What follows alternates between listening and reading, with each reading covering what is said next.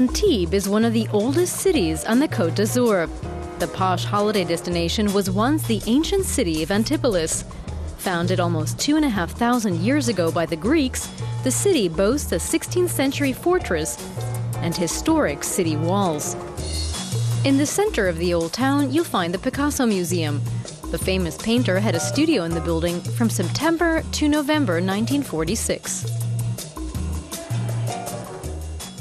Picasso didn't live here, but he came here every day to work, usually after breakfast. He stayed until late at night, working under big lamps. The museum showcases 255 paintings, sculptures, ceramic objects, and drawings by the artist. Most of them are also created here in his Antibes studio. Some pictures were painted directly on the walls. None of the works is signed by Picasso. He only signed the works when they left his studio. The art created in Antibes is different from Picasso's other works.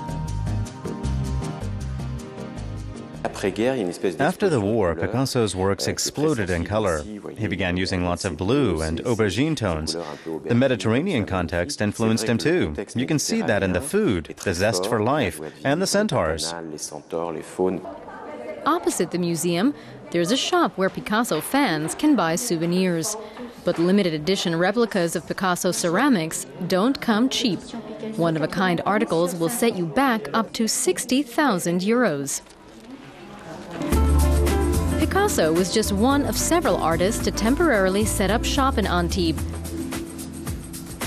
The celebrated American writer, F. Scott Fitzgerald, was also a resident here. The Antibes Marina is the largest on the Côte d'Azur and in Europe. The biggest yachts are moored in the section known as Billionaire's Quay.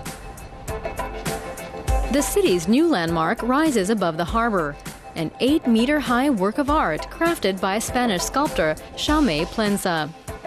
The old town is alluring.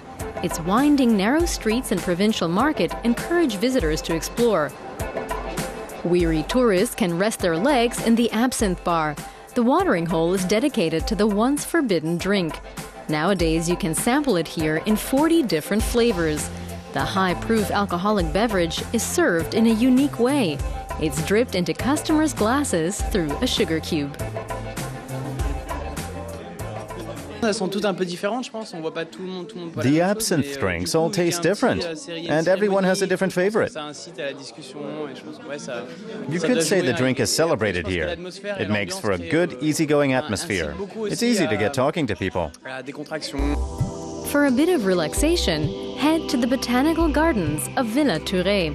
The gardens were planted in the mid-19th century. They cover 35,000 square meters of land and feature about 2,500 plants and trees, some of them rare, like this endangered Chilean palm, 120 years old, with a girth of 3.5 meters. It's a pleasant place to find some shade in the city with an average of 300 sunny days a year.